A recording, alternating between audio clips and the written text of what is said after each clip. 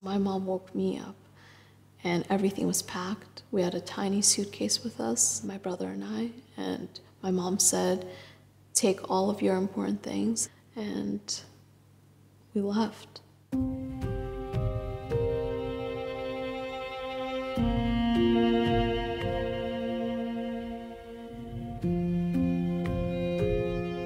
We never said goodbye to my father. For my mom, the solution to forget him was simple. She cut his image out of every photograph in our family album. Those holes made it harder for me to forget him. I often wondered what it would have been like to have a father. I still do. My work is often about my own family, about the past, about memory, and this project is one of the first projects that really inspired me to look inwards, to start exploring my own family history. My parents met in university in Armenia. My mother had just turned 21. It's strange to look at images of them together. They look so happy, so in love. All I ever knew was her disappointment. I was born in Russia at a time when the Soviet Union collapsed, and my family, like a lot of Russians, became desperate overnight. My mom wanted something more for her life. She always did. I also had an absent dad.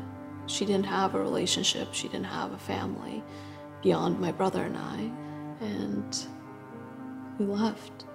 I never thought we wouldn't see my dad again, never thought we wouldn't see my friends again. We just left, and it took me 2 decades to go back. So this is a suitcase that my grandfather put together of things that he had collected over the last 20 years while we were missing. So there's a shirt from my brother's future wedding, dozens of returned letters, a newspaper clipping. It's called Missing Point. It says that we were taken to America by our mom, and he doesn't know where. And if there's anyone who knows anything, could write to him. I wanted to find my father. I was separated from him when I was 7. Almost 20 years later, I wanted as an adult to know who this man was. I just happened to be in Armenia. My brother was with me, and I remember finding his house, and we said we were his kids, and he said that he didn't believe us. This was one of those days where I felt really lucky to be around my dad. We were on a boat and we were paddling together, and he was teaching me. There are moments when he feels close, but then all of a sudden he's gone.